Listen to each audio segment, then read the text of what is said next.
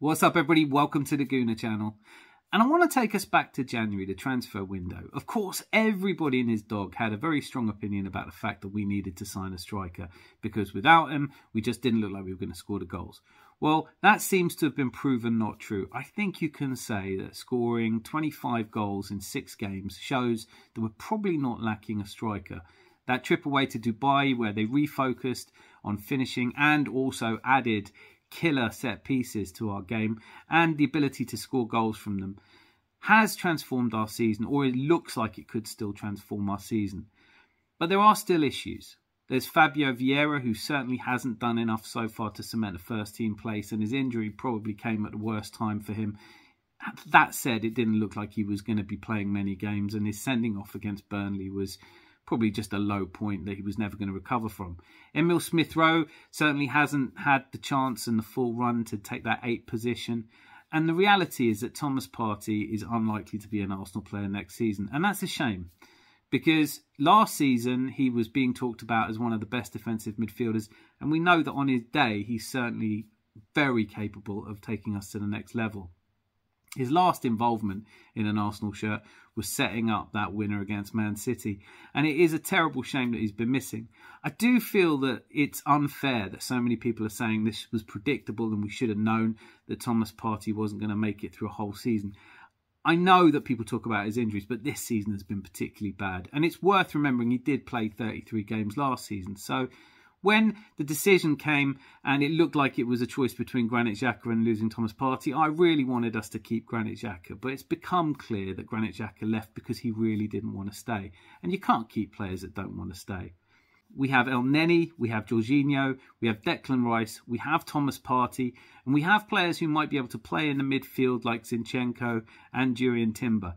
But there's clearly a gap in that midfield. And so in the January transfer window, as well as being linked with every possible striker, we were also linked with a whole number of defensive midfielders. Chief among them, Luiz, who I certainly think would improve our team. But Paulinho from Fulham, who's an excellent tackler. Zubimendi is very much talked about still as a player to come in summer. And there were a whole host of others. There was a long period in January where it looked like we were desperately trying to bring in Onana. Decore's been talked about.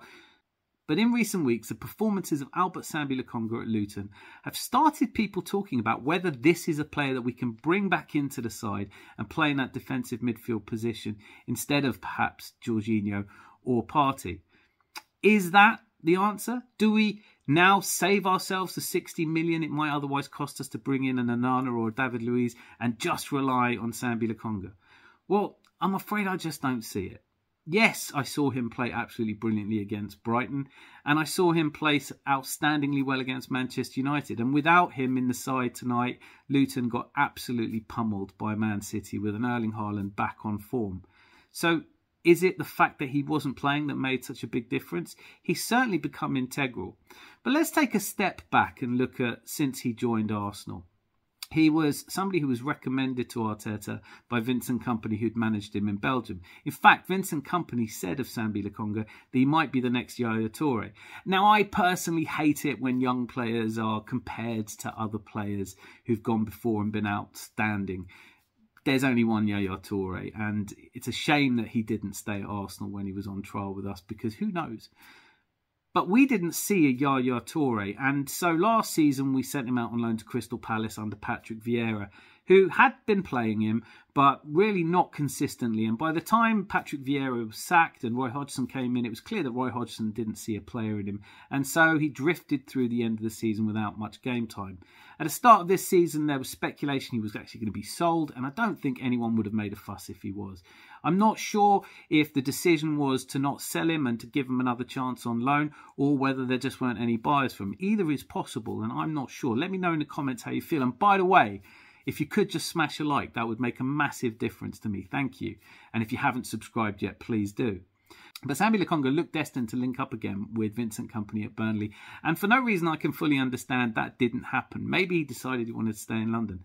The last minute he joined Luton.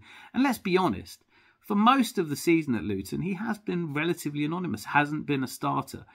But he's worked his way into that side, and I love watching Luton play, and I dearly hope they stay up.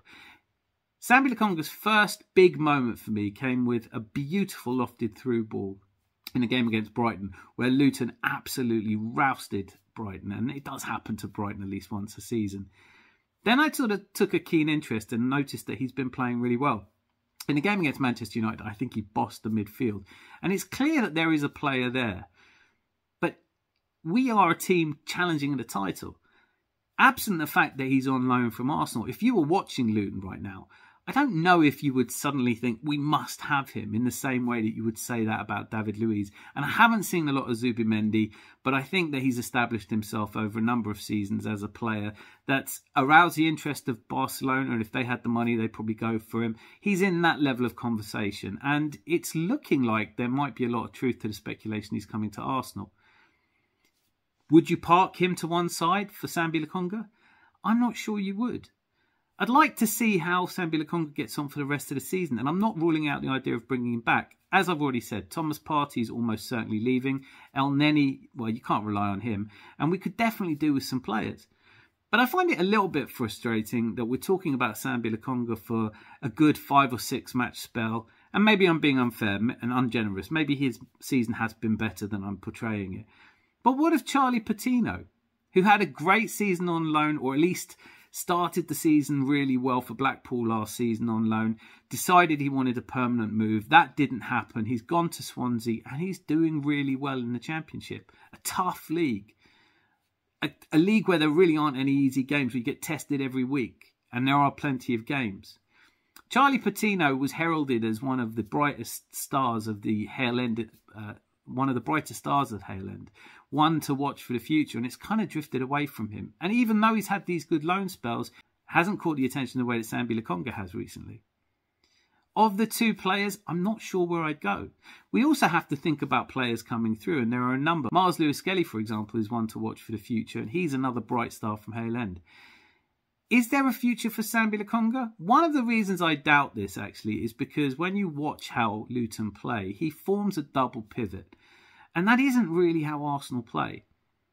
Who would you drop for him? Do you think, and let me know in the comments, I'm dying to hear from you, do you think Sambi Lokonga can come in instead of a Thomas Partey? For those big matches, will he be there? Is he the finished article? Absolutely not. Can you see potential there? Well, I don't see the potential that Vincent Kompany did, if I'm honest. And I would say at least another season on loan is necessary. Because if he comes back into the Arsenal team, he's likely to get the same number of minutes as a Reece Nelson, an Eddie Nketiah now, or even an Emil Smith-Rowe. Arteta, after all, does not necessarily throw young players in, and he has given Sambi Lokonga plenty of chances. There was that very telling moment in the All or Nothing documentary where he was feeling sorry for himself, and Eddie Nketiah, to his credit, gave him a hard time, said, look, you're not the only one not playing. I think this is a symptom of something bigger. It's the pendulum. 1 minute a player is absolutely rubbish, the next minute they're fantastic and we need to go and get them in. I think you have to have a steady head. You have to take a deep breath and think clearly about these things. And I feel like that's what I've done. If Sambi Lokonga continues to perform as he has done at Luton and they stay up, maybe there's an argument that we should sell him to Luton and cash in. We could make a profit on him. Probably not much. And let's be honest, talking about him coming to Arsenal, it's not like he would fit into Liverpool's side or Manchester City side or the Tottenham side.